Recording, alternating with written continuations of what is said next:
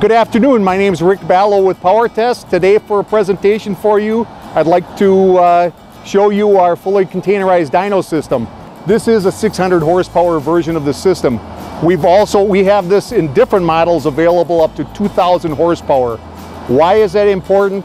Number one, for the military, these systems are used for, typically it could be forward operating bases, any location where they may have to drop a dyno into a maintenance facility or they have no access to water or power. It's a very good application for that. Let's step forward and we'll take a look at some of the items inside of the test stand. Located in the rear of the test cell, which would normally be where the front of the engine is the cooling columns. On your left-hand side is the engine cooling column for the jacket water. All of the connections are cam locks, so you can easily connect and disconnect from the engine inlet and outlet water ports. And over on your right, or my left, is the aftercooler cooling column. An added benefit that we can add that this dyno doesn't have is charge air cooling simulation.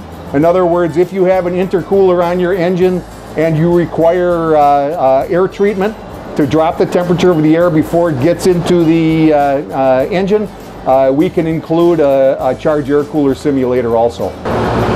Right now what you're looking at is the inside of the main container system. This is where the engine would normally be placed in this area. You'll see some footage of that. Drive shaft system, the dyno, our data acquisition system mounted over on the side. Down below, mounted on the sub base of the dyno, is a winch system. This is designed to pull the engine and the engine cart into the test cell. So typically there's ramps leading into the test cell itself. Once the cable is connected to the engine and engine cart, that can be pulled in and locked into place on the retainers located at the bottom. As you can see, back in this corner is the fuel inlet and return system, which goes back to the day tank.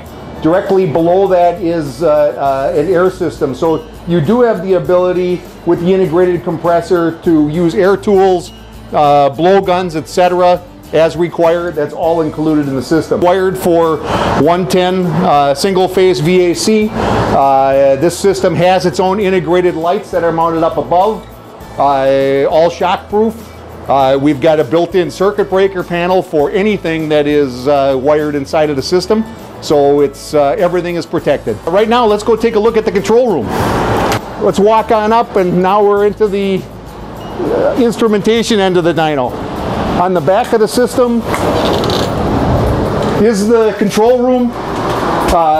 What's located here is the computer system, a window that allows you to have access into the dyno. You can watch what's going on with the test system.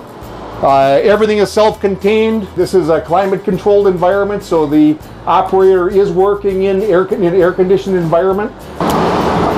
This is the second container in the system. This container contains the cooling towers. In this case, there's 2 of these that give us the capacity to test up to 600 horsepower engines. It also includes plate and frame heat exchanger, so if there's a situation where you want to run antifreeze, we can separate the antifreeze for the test from the cooling tower system. And also an air compressor located on board. As I said, this is a fully self-contained system. We've got a Kohler generator on board to power the entire system. This will take care of all the pump requirements, all of the fan requirements, data acquisition, etc. This is truly self-contained. All of this will pack back up neatly inside of the containers for easy transport to the next location as required.